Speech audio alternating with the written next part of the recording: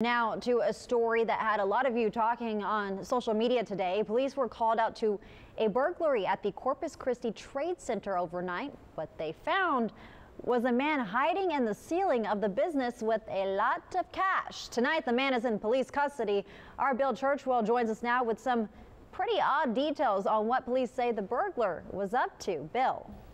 Well, police tell us the man snuck into the building for the day before as vendors were setting up and then hid there until they closed. His plan, almost perfect until he set off an alarm.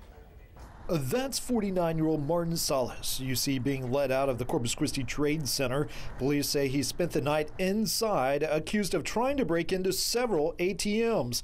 Police say he was working to crack open his second one when he tripped an alarm, and officers were called to the scene. One of the officers arriving could hear somebody pounding on one of the back doors, so we blocked that back door. Police got a hold of the manager of the trade center and started their hunt for the suspect inside, but it would be a long and extensive search. There's over 300 separate small little businesses within the trade center, so each one of them had to be checked. Even a canine officer was brought in to help. Unfortunately, the dog couldn't find him because of where he was hiding. So where was he? Turns out all they had to do was look up.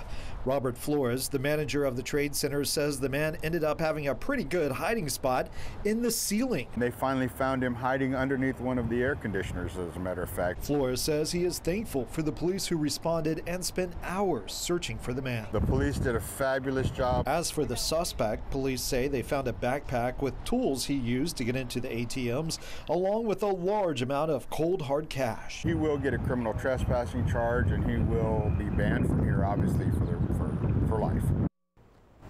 And police say the suspect has been charged with burglary to a building. The trade center will be back open as usual on Friday. Back to you. All right, Bill, thank you.